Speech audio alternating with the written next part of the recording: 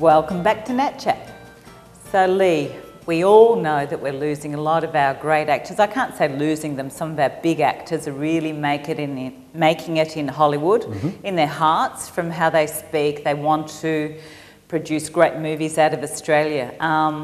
But it is sometimes difficult. You know, we have foreign movies coming in, but right now our dollar is strong, which on one hand it's good, but then that puts a lot of the foreign investors off. So this is the areas that you also look into, apart from producing yourself. So just love to talk about the different range and options with movie making. I think with the financial crisis of the last 2 years too, so budgets are going to be harder to come by. Certainly private investors, because a lot of those guys who had that wealth don't have that wealth now. They certainly don't have that extra money just to punt at a film. So you have to be very much more particular. I think there is an opportunity then, because as I said earlier, in Australia we are able to produce films lesser than, say, in Hollywood.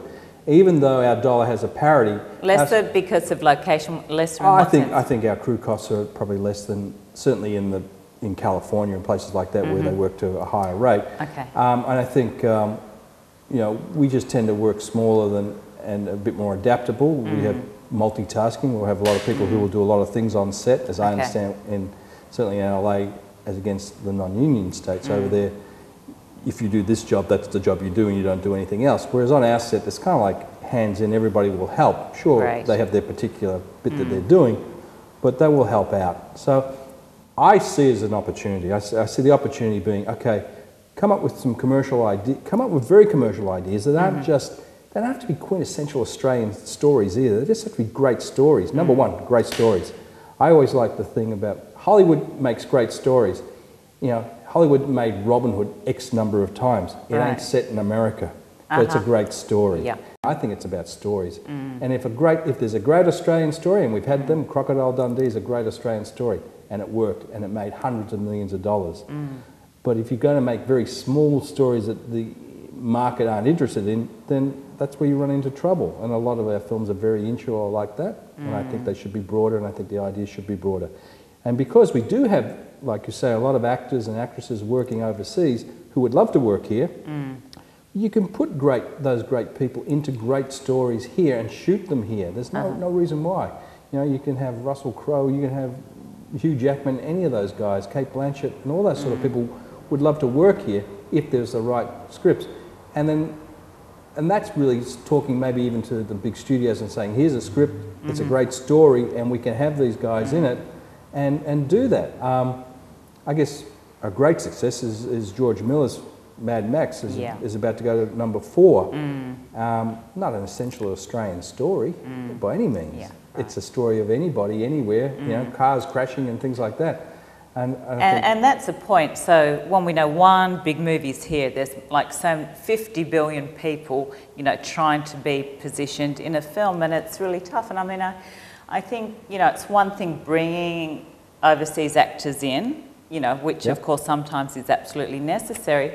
But there's also a thing, I don't know, it's a union, and sometimes there's almost separation on sets, you know, because with the unions in America, you know, they have to be flown in, whether it be first class, you know, I don't know, business class, and then, you know, there's a whole pecking order, which, you know, it has to be like so hurtful for people, Australian people working on sets. I mean, I don't know if I'm talking out of line, but I mean, there's this sort of pecking order. When you're talking about these productions that you do, everyone chipping in, you're all equal, you're just trying to get the job done. And, you know, I think there's such a hunger for that sort of product here.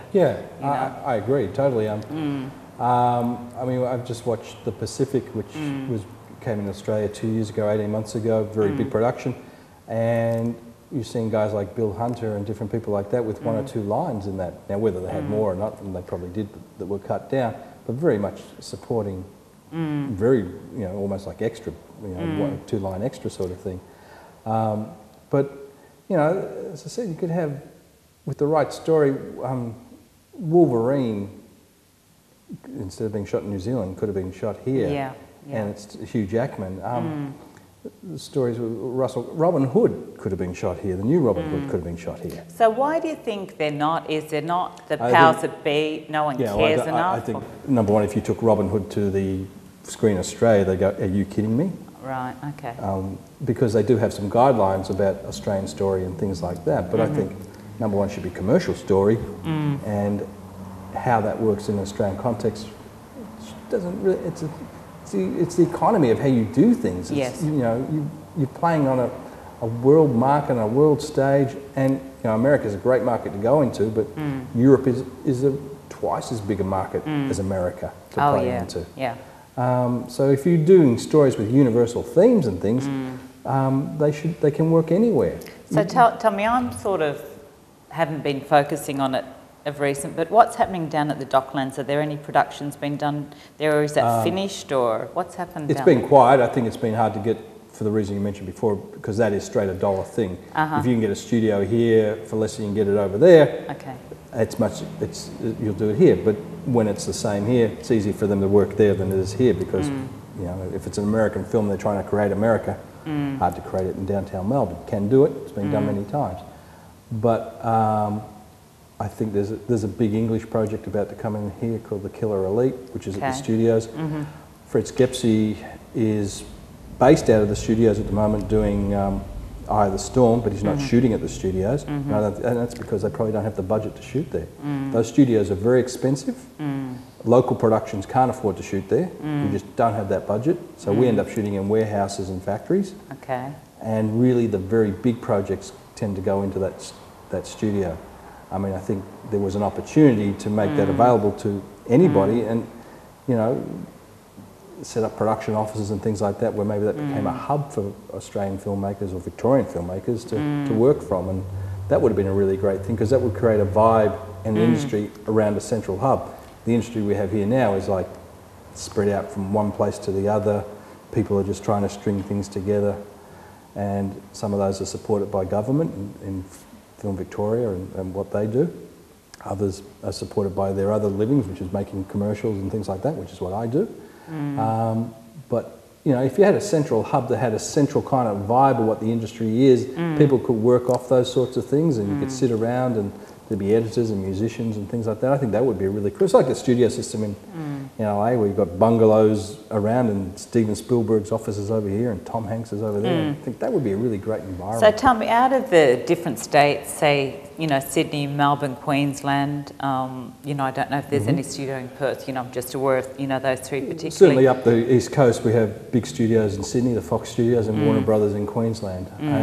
And Queensland always seems to have those sort of American type projects in there, and I think that's through a throughput deal with Warner Brothers. It's branded as Warner Brothers, so I think that's kind of like why they do that. Sydney, we know Star Wars was shot there, and The Matrix, and different projects. So, but Melbourne is fighting for those same projects. So it's whoever can make the best package, I guess, financially for those producers, kind of wins out. So, I mean, we as the people, what can we do? Is there anything? I mean, do you know, people go to school to, you know, to study their craft, you know? Look, there's no shortage of talent.